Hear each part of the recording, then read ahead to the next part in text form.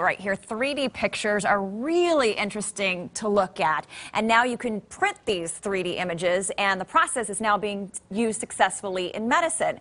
As Leslie Mouton shows us, 3D printing is making heart surgery safer for a growing number of pediatric patients. 3 weeks after open heart surgery, Mia Gonzalez was living it up on the playground and on the dance stage. At home, she holds a plastic replica of her heart before surgery, a souvenir for Mia to keep. Whose heart is that, Mama? Mine. And what did they do to your heart? Fixed it. This 3D model was instrumental for her surgeon, Dr. Redmond Burke.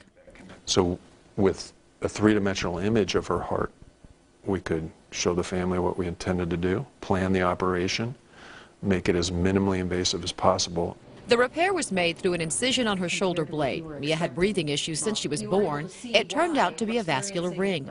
It's just basically an extra artery that, they have to cut off in order to alleviate the pressure.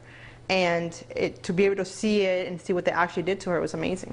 These are some of the 3D hearts printed this year at Nicholas Children's Hospital in Miami. The images used to make these models come from a combination of MRI and CT scans. So we take this information, we put it into our specialized software that makes a model where you can see the inside and the outside of the heart and manipulate it any way you want. 3D printing. A picture is truly worth 1,000 words. Leslie Mouton, KSAT 12 News.